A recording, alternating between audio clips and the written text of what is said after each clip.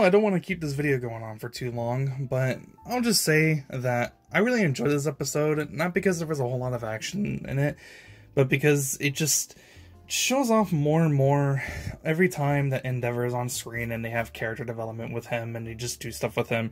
They continue to prove just how much of a great character he is and why any criticism I saw towards his character was really dumb, because before, like, I think I've said this before, but just back then, you know, before, people would complain about his character because, oh, he abused his family, he does this and that and blah blah blah, and it's like, yeah, well, the whole point of his character growth and his journey as a character is for him to realize that, hey, he was kind of an insensitive asshole who abused his family and was really petty towards All Might for some fucking reason and wanted his son to be able to overthrow him as the #1 hero.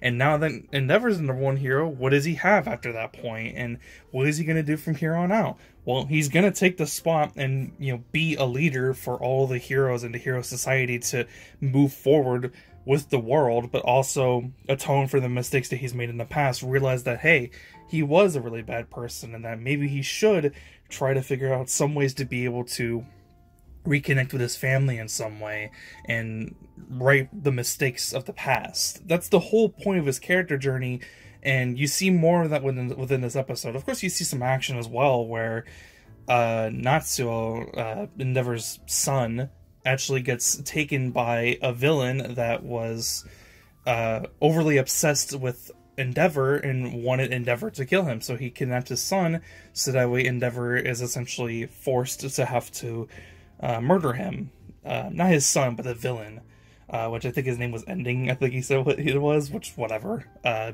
His quirk doesn't really matter. He just uses white paint on, like, the surfaces of, like, the roads or whatever. They were explaining what his quirk was in the episode, but I kind of forgot what it does, but it doesn't really matter, because the whole point of it was to show that Bakugo, Midoriya, and Todoroki all have gotten better and better progressively as the days went on by, and Todoroki captures the villain, Bakugo saves Natsuo, and Midoriya actually uses his, I think, Black Whip, I think that's what they called it in a few episodes back. I don't remember the actual, like, name for it, but that might be it. He actually ended up using a more controlled version of it and not like a super short version of it to be able to capture 3 cars that were set up in the air and softly land them onto the ground, which shows his improvement for him being able to actually use a different quirk and a tight-knit situation that allowed him to be able to save the lives of people who were in danger.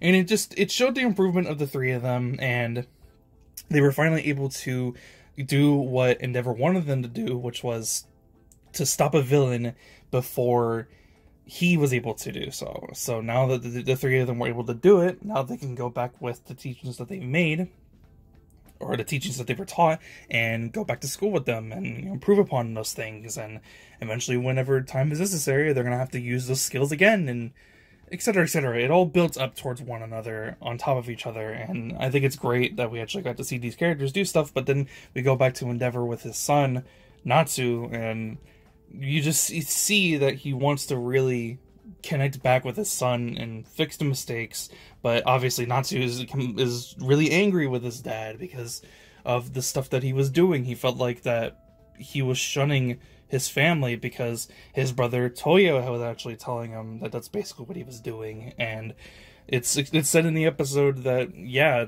Natsu basically just thinks that Endeavor was the one that, you know, killed Toya, his brother, because they were very close with one another. And of course, it's not explicitly explained, but it's pretty evidently obvious to the audience watching. But yeah, Dabi and Toya are actually the same person, and that's why he thinks that Toya is dead, because he doesn't basically exist anymore, because he's just an entirely different person from what they knew him as.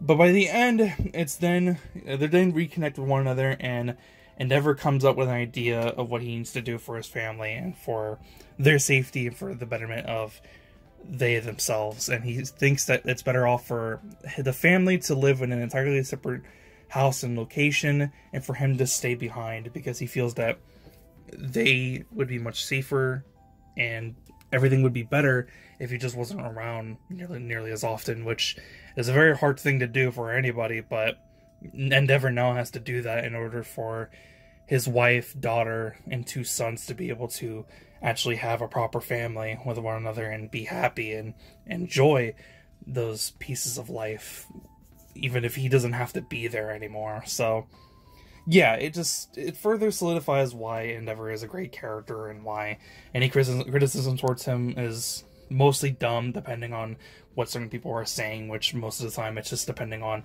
the stuff that he did before in the past and him being an asshole. But he's not like that anymore. I think he's a great character, and I love seeing things about him. I said this last week, actually.